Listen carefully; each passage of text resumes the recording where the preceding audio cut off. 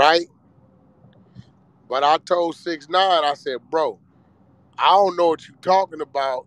He said, I know what I'm talking about. I got footage, right? And because I showed Jim favor, nigga was just out here, dog. Wack, I'm at the video shoot. He just did feature work for my artist like 30 days ago.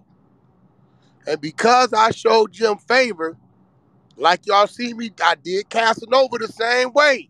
He tried to pass me the phone with some paperwork. I'm like, look, nigga, I ain't got time to look at that right now. I could have looked at it, right? I could have did that. And if it was there, academics, there you go, do what you do with that, right? I know Casanova and they're fighting what he dealing with, so I'm going to let them deal with that, right? And me and Casanova, our little relationship is kind of like bittersweet, so I didn't want to make it look like I was hating on the nigga, so I chose to step aside from that.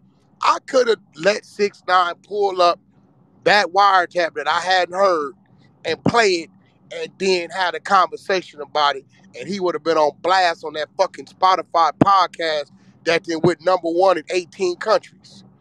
But I told him, hey, bro, don't bring that up because I ain't researched that. I did some punk shit, some hoe ass shit, and this was bothering me because I really tried to protect the nigga.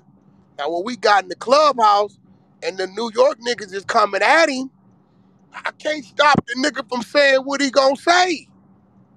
So Jim mad saying, if you wouldn't have gave him the platform, it wouldn't have been said. Hey, look, nigga, if it's something that need to be known about, God damn it, we ain't harboring no fugitives, my nigga. I already did the whole shit and didn't let him go there in the interview. See, I can admit when I do some whole shit, I tell you, man, I show favoritism. That's why I halfway understand the niggas in that room, but nigga, I don't understand how y'all see this nigga really running from what he's supposed to be talking about. Yeah, but that ain't the first time that nigga ever brought that up in an interview, though.